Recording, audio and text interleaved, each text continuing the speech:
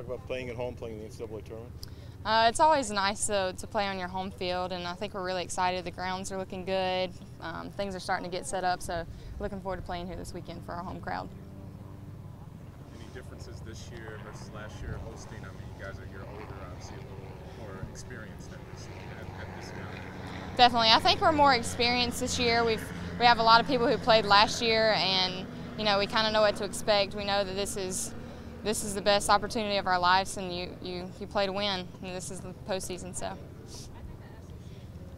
You may have just addressed this, but the power that's come all of a sudden out of the top spot of the lineup, what's it got into you?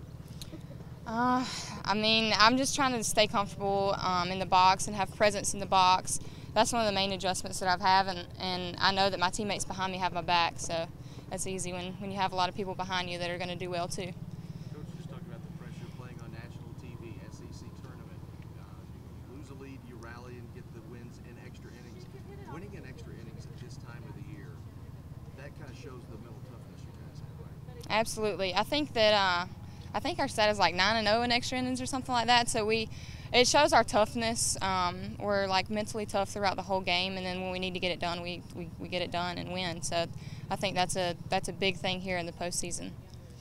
Kelsey, how do you think you're better now than you personally were a year ago as a pitcher?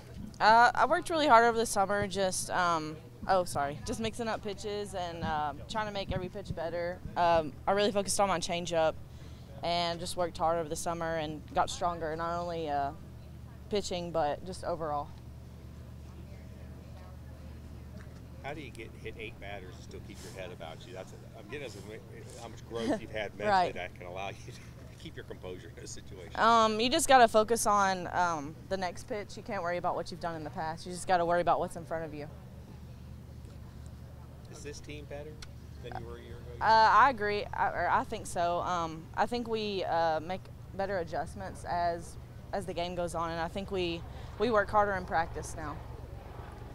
Coming off of a successful weekend at SEC, how excited are you guys to take that momentum here at home and Well, after we got beat on Saturday night, that was a little disappointing. So we just came out this week and we've made adjustments and worked hard in practice. So I think we're ready to go. We just got to bring our A game.